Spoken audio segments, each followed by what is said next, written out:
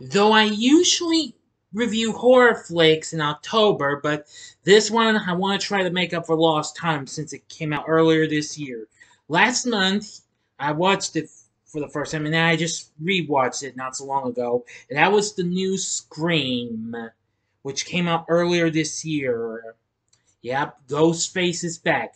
But is this fifth installment anywhere as good as maybe its predecessors, or maybe one or two, maybe?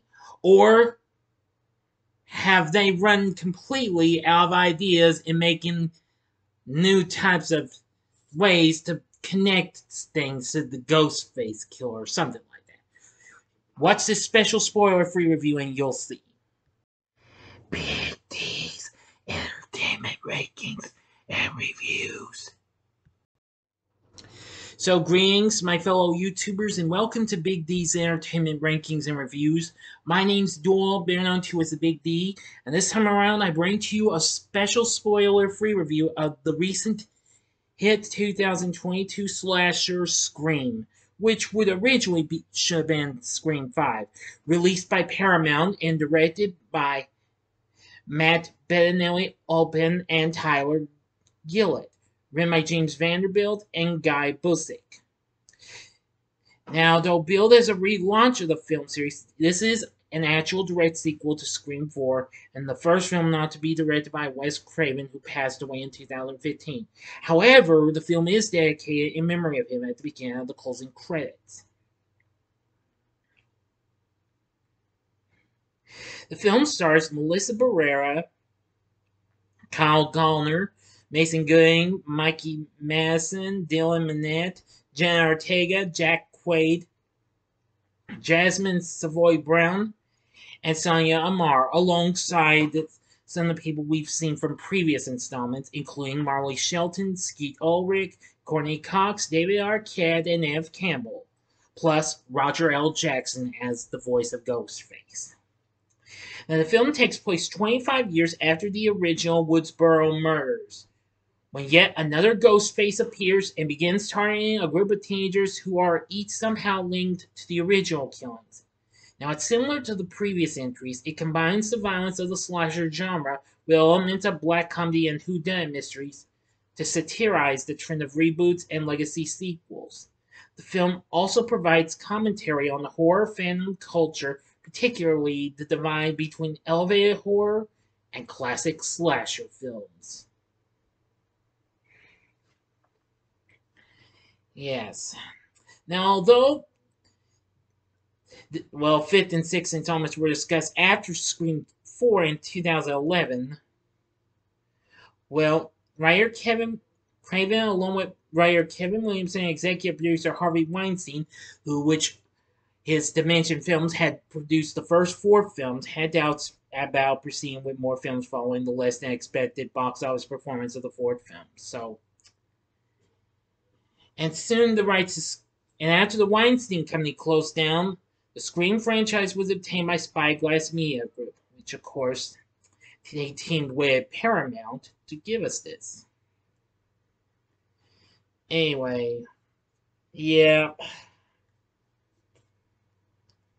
But anyway, now before I go into this, even though it's not a spoiler, even though this is spoiler free, if you haven't seen my reviews for the first 4 Scream films, click on that card, it'll take you to the playlist. In case you might have missed the first 4 movies, or if you would like to see these reviews again before I go into this. Now again, this will not be completely spoiled, so it's mostly going to be spoiler free. Now,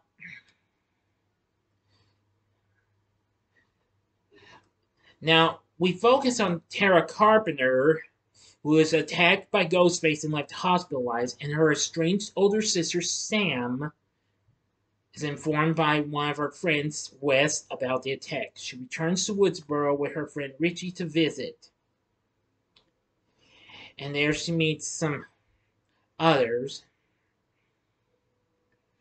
And I'm going to tell you, and some of these people are actually connected to being actual, connected to characters we've seen in previous films and what have you. But I will not spoil those. However, you're just gonna have to see the movie. But anyway, yeah. Well, from what but anyway, Ghostface has returned and is attacking teenagers again. But anyway, what I've seen in the film, after I watched it for the first time last month, I thought it was reasonable. And after watching it again just more recently, I watched it on Paramount Plus, and well, I'm gonna say after rewatching it, it was better. But still, I don't think it's as great as the first one or even the second one. The first two Scream films were definitely classics. Three was okay and what have you, and so was four. But this one, I think, comes right kind of surpasses four and three, though. But you don't have to take my word for it. You be the judge. But anyway, I was really surprised by some of this in my view. I even was surprised they brought Skeet Ulrich back as Billy Loomis. But the original one of the original killers from the first film, but as a hallucination. But anyway, and of course Neve Campbell's back as Sidney Prescott, definitely just as good as she was before. Courtney Cox back as Gail Weathers, very good performance, and David Arquette as Dewey Riley was good as well. Anyway, Melissa Barrera plays Sam. She's really good. Jack Quaid plays Richie. And let's see. Now, Mikey Madison plays Amber Freeman, another one of Tara's best friends. Jenna Ortega, who also last month I saw in another recent horror film, and that was the film X, which I will do a review of possibly next month in order to promote the release of Pearl, maybe. Let's see. Dylan Minnette plays Wes, who happens to be the son of Sheriff Judy Hicks, once again played by Marley Shelton. Jasmin Savoy Brown plays Mindy Meeks Martin, and Mason Gooding plays her twin, Chad.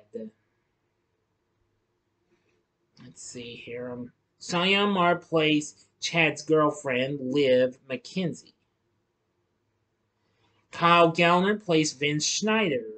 But anyway, I really won't give you too much info and what have you.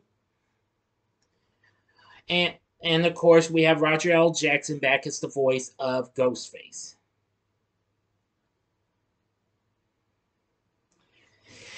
So anyway, yeah, the cast wasn't too bad. And this was the first time we didn't have Marco Beltrami doing the score. They brought Brian Tyler in to do the score, and his score wasn't too bad. Anyway, now as for the kills, though, I think most of them were pretty bloody and, well, not bad. They were a little bit of a step up from number 3 or even the 4th one, but again, you don't have to take my word for it. I will say that the critical response from it wasn't too bad and what have you. Rotten Tomatoes says that this finds the franchise working harder than ever to maintain its meta edge, and succeedingly surprisingly often. Well, I do agree. It is in a way meta in ways. Excuse me. But even so, at least I think it kind of is a kind of a re-quel, a mix of reboot and sequel. So it kind of comes close to being as good as Halloween 2018 and its follow-up Halloween Kills. But anyway, yeah, not too bad. Now I've heard there is a yet to be titled 6-1 in the works.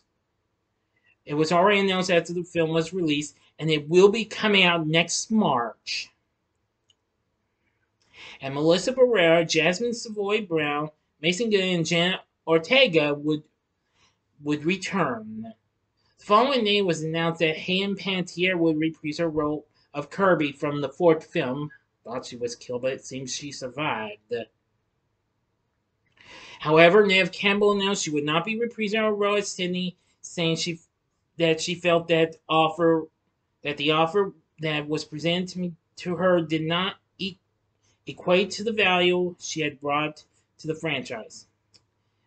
Well, I'm an understanding person, and well, that's fine. I mean, I know a lot of you might feel disappointed. I'm kind of a little saddened by this, but well, just gotta look on. So anyway, Scream 2022. It's not bad. It is a good slasher. I'm gonna say it's definitely worth looking into. So anyway, since it was a recent film, I have given it a score for it. For my score for Scream 2022, I'm giving it 4 stars, which will mean on a scale of 1 to 10, I'm gonna give it an 8.5. Yeah, that would do it all right. So anyway, what are your thoughts on Scream 2022? Please tell me in the comments section below. If you like this video, click the like button, subscribe to my channel, and be a part of the Big D Nation. And next time I'll be bringing to you the next Wide World of Game Shows episode, and it's on Double Dare. No, not the Alex Trebek game from the 70s. I'm talking the Nickelodeon game. Okay? So anyway, that's going to do it. If you like this, then check out some of these other reviews. Here's the 2 I've recently mentioned that were kind of requels and what have you. The upper left-hand corner is my review of Halloween 2018. The upper right-hand corner, well, actually, the Halloween 2018, that's it, which is actually a re-review of the film. In the upper left-hand corner, I'm getting tongue-tied. Upper right-hand corner is my spoiler-free review of the recent film Halloween Kills. I hope for the best Halloween Ends turned out to be good.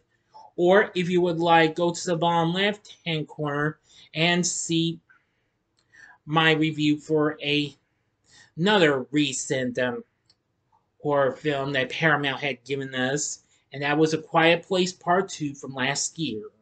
And the bottom right-hand corner is the button you can click to subscribe. If you like rankings and reviews on movies, TV, music, video games, etc., then I'm your guy.